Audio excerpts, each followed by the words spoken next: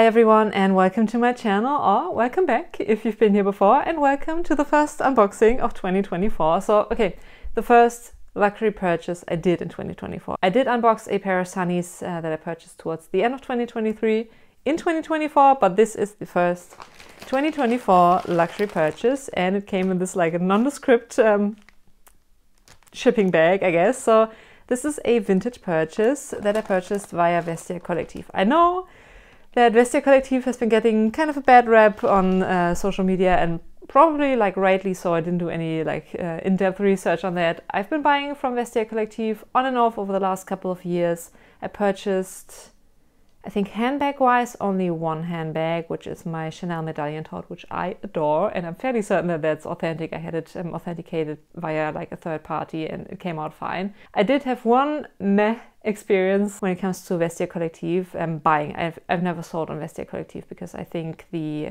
like fees are way too high. Anyway, I digress. This is from Vestiaire Collective, and yeah, I guess let's get into it. So it's a vintage scarf, and I probably included the brand in the title and or the thumbnail. So it will be kind of hard to show you like on screen, so I'm gonna like include like B-roll and close-ups. But let me hide behind the scarf. There it is. So this is an Hermes scarf, and I did a little bit of research and I decided, yeah, I mean, you could say that the scarf warrants its own video, but it would be a fairly short video because we would basically be done here. But I decided to do a little bit of research into the scarf design itself, also the artist behind the scarf and a couple of other artists while I was at it. Let's start with the name of the scarf, which actually I found conflicting information on. So it's either called 100 ans à Londres, which in English is 100 years in London, or Londres 1850. Either of the two. And the artist, let me look down, I might have to consult my notes, which I like placed beside me just to make sure I provide you with the right information. So the artist is called Philippe Ledoux. By the way, there will be a couple of French names, so I hope you'll excuse my pronunciation. French is definitely not my native language. I'm gonna try my best, but if I butcher one of the French names, apologies in advance. Anyway, so I guess let's look at the scarf in a little more up close, because even like looking at it from afar, there are tons of details to explore. So essentially you have 12 scenes from both London and Paris. The Paris scenes focus on streets and boulevards, whereas the London scenes essentially follow the flow of the River Thames from west to east. So the first London row starts with the new Houses of Parliament and Somerset House. New, as in like the new Houses of Parliament, because the old Palace of Westminster had burned down in 1834. Also, if you look closely on the right-hand side of the buildings, you see, well, you kind of see nothing because, as I said, based on one of the names that I found for the Carré, the design displays London as of 1850, and construction of the Elizabeth Tower, so the bell tower that houses Big Ben, wasn't finalized until 1859. So that kind of led me down a rabbit hole of researching how Elizabeth Tower was constructed, and it only got named Elizabeth Tower for the Queen's Jubilee anniversary, I think. Anyway, don't worry, I'm not going to bore you with information on the construction of the new Houses of Parliament and Elizabeth Tower, but I found that really interesting. Anyway, the row below is Paris again, so was the first row, which I realized I just skipped past. Below that is another London row, and those are two scenes standing on the south bank of the River Thames looking north. One scene has St. Paul's Cathedral in the back, the other one is Billingsgate. So nowadays that view would be filled with skyscrapers from the city of London, like the Gherkin and all that.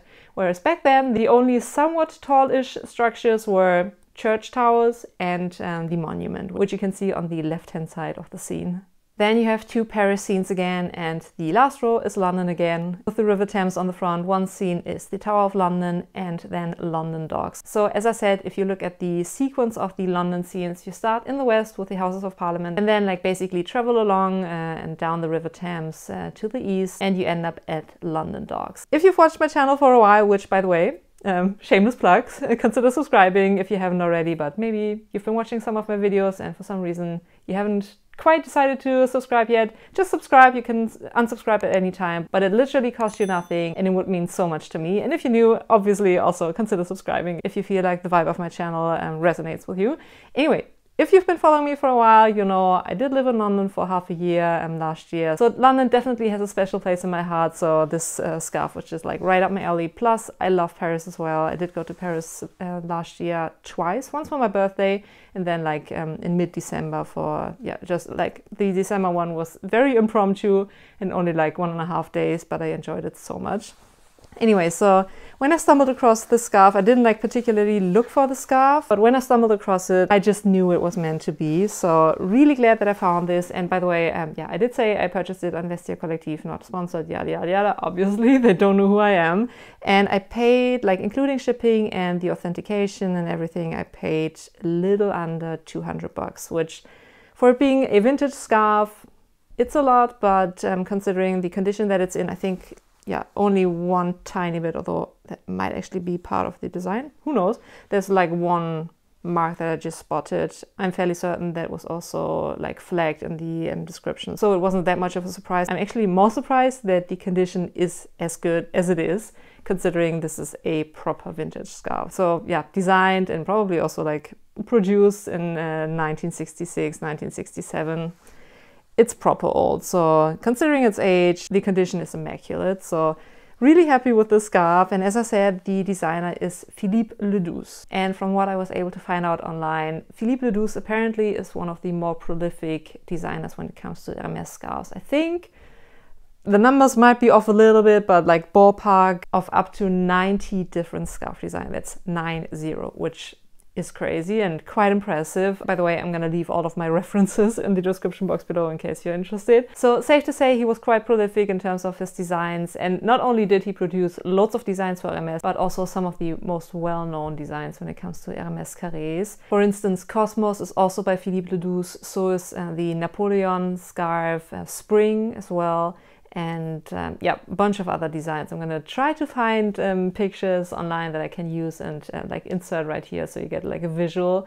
But yeah, he was fairly prolific in terms of the amounts of silk scarf designs that he produced for Hermes, and also yeah, he did produce some very well-known and still highly coveted scarf designs. In general, I love how Hermes decided to go about their scarf designs. Most of their scarf designs, if not all of them, are produced by like third-party artists that do have a name for their own, and yeah, they do like illustrations or like actual like proper paintings. And that way, because they work with so many artists, I think I read somewhere that they've been working with like a total of 150 different artists. You have such a vast like variety in terms of the designs, because every artist obviously has his own style and his own preferences. So some are fairly like nature focused, for instance, animals. Some are very focused on the heritage of the Hermes brand. So Brie de Gala, obviously, I'm going to talk about the artists that designed Brie de Gala in a second. So like, yeah, the equestrian vibe is definitely reflected in lots of designs, especially like some artists very much like focus on the equestrian side of the brand. Other artists are a little more playful in their designs. Some are quite abstract, some are like very geometrical. So yeah, you have a huge variety, not only in terms of colors, but also in terms of the designs. And I love that about the Hermes scarves. And obviously they bring out new designs like every season. By the way, another shameless plug, but I feel like it's kind of like relevant to the topic of this video.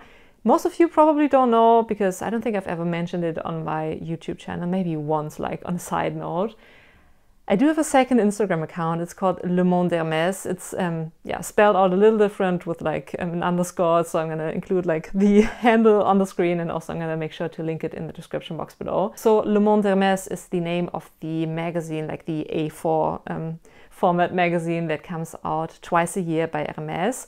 And like, it's not so much a catalog, but yeah, actually more like a magazine. You have like interviews and like information about the brand, but also like other brands sometimes, usually brands that work with Hermes. And Hermes also brings out those like square mini like booklets magazines about the Carré scarves. I did hear some rumors that they actually stopped doing those. They did change like the format nowadays, I think, unless they discontinue them. They were like more like a A5 format, but back in the day they were these tiny like square ones. Then in between, for like I think starting in 2017 going upwards, they had this like elongated rectangular shape. Anyway, So Hermès brings out these like catalogs, magazines, whatever, and I collect those and I showcase those on my second Instagram account. And the Le Monde Hermès magazines go all the way back to the 1970s, and I think the oldest Le Monde Hermès magazine I own is the one from 1977. It's just like so interesting to flick through it and see the different designs and the different preferences. And also in some of the magazines in the back, they list like all of the boutiques that were open and like in business back then, and that list was super short at the beginning. I just find it incredibly interesting and fascinating to look through Hermès history essentially. So if you're interested, make sure to give my second Instagram account a follow, and in general, like, let me know if you're interested in me maybe branching out and talking a little more about these magazines or like my collection, and do kind of like a flick through some of my older magazines like in a YouTube video. Yeah, let me know. I'm quite passionate and like interested in Hermès history, fashion history in general. So yeah, I do tend to geek out about stuff like that. I haven't yet on my YouTube channel because I don't know if you'd be interested, but let me know and I can definitely make that happen for you. Anyway, side note, long side note, sorry about that. Another interesting fact, and that's where we segue into like another couple of scarf designers.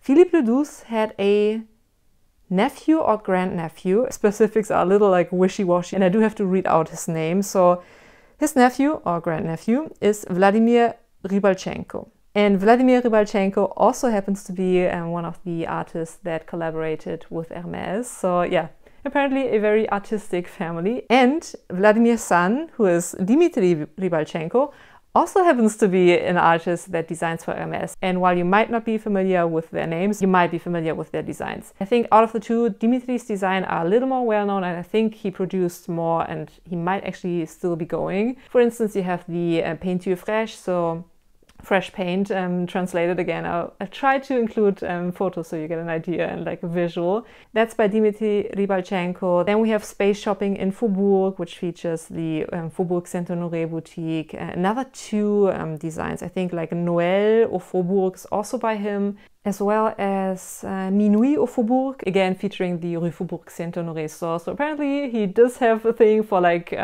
buildings and structures, but again, Peinture Fraîche is also by him. Also Pégase Pop, which is a fairly well-known design, and this like X-ray design is also by him. I think it's called the Please Check In or something. So just to name a few, he was also fairly prolific in terms of the amounts of designs and the amounts of well-known, highly coveted designs that he did for the Hermes Carré. So I just find it super interesting to like research that. And I mean, there are tons, as I said, like 150 designers and like artists that over the years collaborated with Hermès. I can't go into every single one of them, but as I said, if you're interested, I can certainly make that a topic that I'm gonna integrate more into my channel. I think I'm gonna talk about two more designers. Again, I have to, at least for one of the names, I have to look down. The first one, and quite literally because he apparently, based on my research, was the first designer to ever, or like the first artist to ever work with Hermès, and he designed the first carré scarf ever produced. His name is Hugo Grygkar. Again, hopefully I'm doing his name somewhat justice in terms of the pronunciation. And talk about pronunciation, the scarf, so like the first ever scarf design, which incidentally he did collaborate on or like work on with Robert Dumas himself, is called Jeu des Omnibus et Dames Blanches. Based on my research, Les Omnibus and Les Dames Blanches used to be two bus companies that were in some kind of rivalry. Who knows why they decided to make that like the theme of the first ever carré produced. But Hugo Grygkar is also known for the Ex Libris design and the Bris de Gala, as I said. So obviously very well known and highly coveted designs that transcended the carré designs and were integrated in like I don't know, like the homeware, for instance, like the Mosaïque au 24, that obviously features the Ex Libris design. And I mean, the Ex Libris is everywhere. It's like even on the floor of some of the entrance areas of Hermès boutiques. So yeah, and obviously like Bris de Gala doesn't need any introduction. So Hugo Grygkar was the first ever artist to work with Hermès on silk scarves. And going from the very start of the carré designs all the way to the present, I have to mention one of my favorites, if not my favorite artist that designs scarves for Hermès, and that is Ugo Gattoni. Another Hugo, but like spelled out in a different way. He's behind the Grand Prix au Faubourg and Hippopolis. I think it was one of his first designs for Hermes. So is the Battery New York scarf, which, that scarf, because not only does London have a special place in my heart, so does New York, and I miss out on that scarf design. So those are by him, and there's another one that's fairly well known. Something with cheval. Le cheval à plume? Something like that. Anyway, so I did mention at the beginning that there's a huge variety in terms of the like styles of artists that work with Hermes, and some are more on the playful side, and no one does it better than Ugo Gattoni in my personal opinion, because one of his signature style elements are these like tiny cartoon horses that are able to walk on 2 feet, and it's just like looking at one of his scarves, they are so detailed, and looking at them you can basically spend like an hour and still find like new elements and like lots of like tongue-in-cheek moments. His scarf designs are exquisite. I have yet to add one of his scarf designs to my collection. Actually, let me grab the scarf that started the video. So this is actually my first ever carré. So carré being the 90 by 90 scarves by Hermes. I used to own a gavroche, which is 45 centimeters by 45, and a Brie de Gala design actually, but the one with the hearts that used to be super popular and like impossible to get your hands on a couple of years ago, but I sold that one since, because 45 by 45 centimeters is kind of small and I didn't quite know what to do with it. But yeah, this is actually my first ever Hermes 90 by 90 scarf, and at some point I think I'm gonna have to add one of Ugo Gattoni's designs, because they are just exquisite and like so playful. It's like a work of art. Obviously he's an artist, so are all of the other artists that work with Hermes, but seeing as they are so detailed and so beautiful, I don't know if I'd actually be willing to wear his scarves. It's actually more a thing that I would potentially like frame or buy one of those scarf hanging systems if you've been to an Hermes boutique. Usually in the scarf section, it's a somewhat big-ish boutique. Usually they have scarves hanging on the walls, and the mechanism that they use for that is actually something that you can purchase for like 600 bucks. So maybe I can like DIY something like that, because 600 bucks just for like to be able to hang a scarf that in their own right, like if you buy them new from the boutique, cost another 600 bucks. I don't know how I feel about that, but one of his designs probably has to move into my collection at some point. Anyway, I did ramble quite a bit about like Hermes history, Carré history. If you've made it this far, I appreciate it so much. And yeah, definitely let me know if you want me to incorporate more like Hermes history, maybe like with the help of my Le Monde Hermès collection. Let me know if that's something you'd be interested in. And yeah, if you enjoyed today's video, give it a thumbs up, consider subscribing, and I guess I'm gonna catch you in one of my next videos. Bye.